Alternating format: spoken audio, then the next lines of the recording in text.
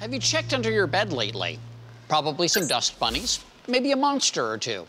No matter what's there, we found one teen inventor who's got you beat.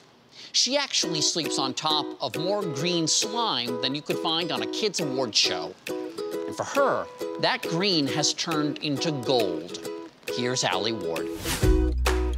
Having fun, goofing around with friends, that's what teens do. It's part of the deal. Hanging at the beach, moving to the beat, and hitting the multiplex for the latest superhero movie. Now, if there were a movie of science superheroes, 19-year-old Sara Volz would be Algae Girl. No cape, no mask, just flasks. She doesn't soar above the clouds, she explores the unknown, and she's earned the attention of some pretty impressive admirers. We've got Sara Volz, who's breeding new types of algae. Where's Sara? Throughout her high school years, the question Sara would pursue: can algae biofuel become a sustainable source of energy?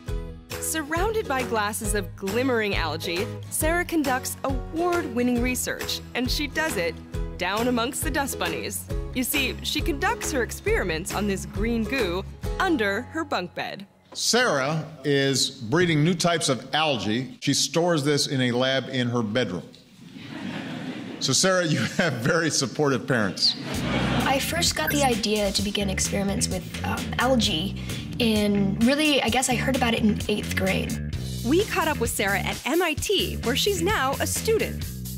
Her passion for science is serious, from top to bottom, head to toe. Ah, wait a second, look at your shoes. Is that the periodic table? Yeah. Do you have a favorite element? I do, actually. I've got two. What's the first one? Flerovium.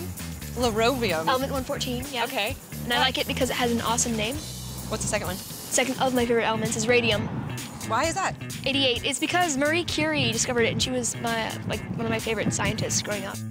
Ever since Sara was that little girl growing up in Colorado, she's had a curious spirit, winning her first science ribbon in kindergarten. Every time you question something, every time you hold your beliefs up to experiment to see whether they are true or not, that's when you're doing science.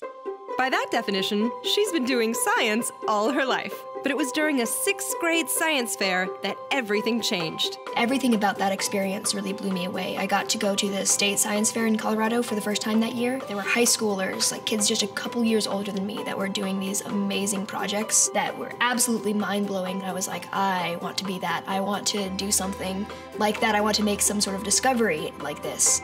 It could never have been anything other than science, because there's nothing more important and true and wonderful than pursuing a question and trying to find a meaningful result. An innovator needs to know that success will be preceded by a lot of failure, and those failures, in fact, are what will inform the success, and the success won't be meaningful without the failures. Sara's parents always believed in her dreams, making time for Sara to pursue science, and making space for her algae. My parents were really happy that the algae was moved out of the kitchen and out of their closet and into my bedroom. When the lab was moved into her room, Sara slept when her slime slept. Lights would turn on and off at particular times, and it was just like, oh, the lights are off. That must mean it's time for me to go to bed.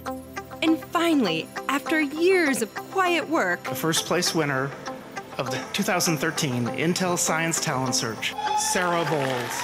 A $100,000 prize. Sara found higher oil yields can be created, and algae biofuels might be viable down the road.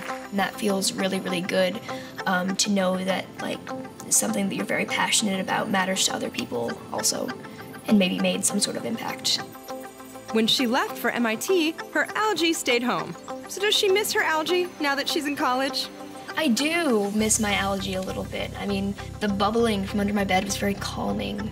Still just a sophomore, Sara has plans. So do you think you're gonna go to grad school? Oh, definitely. Yeah? Do you know where? Any idea? No idea where, but I'll probably end up studying biochemistry. I get my inspiration in a weird way from the future. I feel really inspired when I think about the leaps and bounds that are going to happen in our understanding of the universe in the next few years, and will continue to happen. And I get inspired by the idea that maybe I could be a part of that. So there's a fountain. Do you know if there's algae in this? I don't know, there could be. Let's look. I want to go algae hunting with you. I mean, who wouldn't? She's Algae Girl,